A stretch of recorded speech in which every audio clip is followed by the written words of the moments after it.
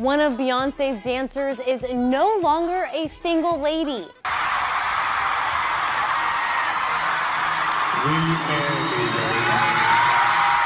If you want to go big for the big question, it doesn't get much bigger than on stage at Beyonce's concert.